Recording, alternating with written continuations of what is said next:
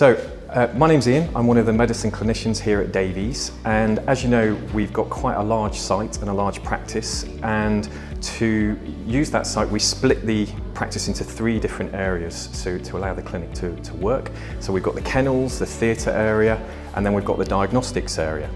Now the diagnostics area is where all the large equipment is for doing some specialised tests that are normally done under general anaesthesia. And as you can imagine, there's lots of different clinicians wanting to use these facilities, so it takes quite a lot of coordination for all that to happen. So this is the first part of the diagnostics area, which is, I know, just simply a desk, but it's an important part of the diagnostics area in that this is where all the coordination of all the different tests and all procedures are going to happen. So as you can see, here's Lillian just working out the schedule for the rest of the day, so we can make sure that all the patients get what they need from a diagnostics point of view as efficiently as possible. Now the diagnostics area is split into a big U shape, so there's one corridor up here and one down here, and we're just going to take you down both. So this is the first corridor. So I'll just talk you through some of the rooms. So as you can see, there's a very long corridor, and the first room to the left, or your right, is the MRI room. So patients will be moved into there whilst they're under general anaesthesia. So as we move along the corridor, the next room that we're going to talk about is the anaesthesia induction room. So this is just through here. So as I said, a lot of the patients that have procedures in the diagnostics area are under general anaesthesia. So this room has 2 doors, one to the left and one to the right, so that patients can be anaesthetised and then moved into whichever corridor and whichever room they need. So why we have a separate room is that we can keep this area calm so that the patients are relaxed and they can have a smooth transition to a deep plane of anaesthesia before they then move into their appropriate area. So this door here is the CT and MRI control room. So there's nobody in there at the moment, but this is a room where all the computer software for both the MRI, which is on the right, and the CT scanner on the left is controlled by our radiology department. So as we move farther back the corridor, on the left we've got the door to the CT scanner. Now there's a patient in there at the moment having a scan, so I can't show you inside, but it's a similar kind of shape to the MRI room that you've seen. Moving farther back, this room here is the imaging reporting room. So all the advanced imaging pictures that are taken on the MRI scanner and the CT scanner are sent to this room for our radiology specialists to interpret. So if we just open up here just to have a look, typically these rooms are nice and dark and calm, and here you can see Monica, she's just reviewing a case at the moment. So this is an MRI scan of a dog's neck. So as you can see, the images move straight over to our interpretation area, and as you can see, there's a very quick turnaround in interpretation of those images, and that patient that you've just seen can then be moved straight to our theatre area to have surgery to correct the problem.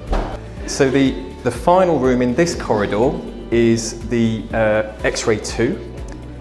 X-ray 2, we have a variety of different types of equipment. We've got an X-ray machine for taking X-rays of bones and chests.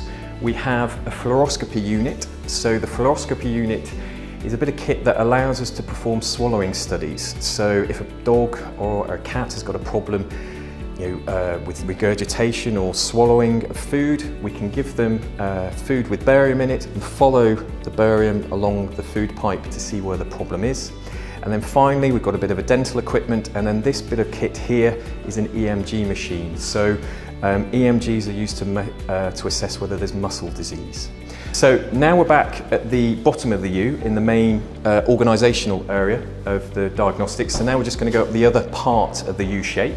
So we'll just walk past the nurse supervisor's office, and as you can see, Lillian's just making some adjustments to the cases that are coming in. So as we move up this corridor, the first room we come to here on the right is a day ward. Day ward is an area where a lot of the short stay patients come, so patients will arrive in the morning, they'll come in, have a procedure and go home the same day, so it's a short-term ward, and we can also allow our patients that have anaesthesia in the diagnostics area recover over in this area as well. We move up the corridor. The First door on the left is a room that we've already been into, and that's the anaesthesia induction room. So hopefully, as you can see, it sits in the middle of the U. So a patient that is anaesthetised in this room can either go out into the MRI area and CT area, or be anaesthetised here and move into this part of the diagnostic suite. So this room opposite the anaesthesia induction room is the endoscopy suite. So this is the endoscopy room. Endoscopy is essentially a term for putting cameras into small spaces using natural orifices, is the proper medical term.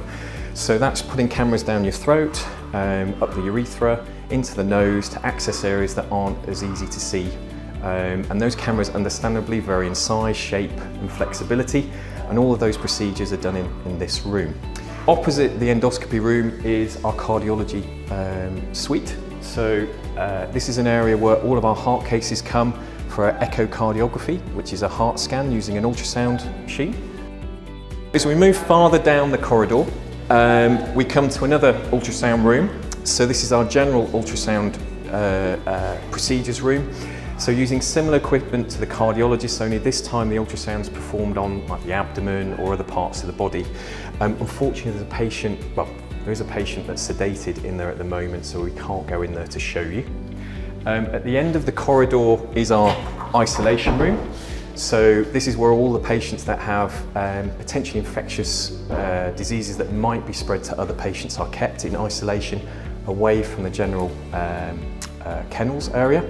And then the final part of the diagnostics corridor isn't a diagnostics room, it's our cat ward.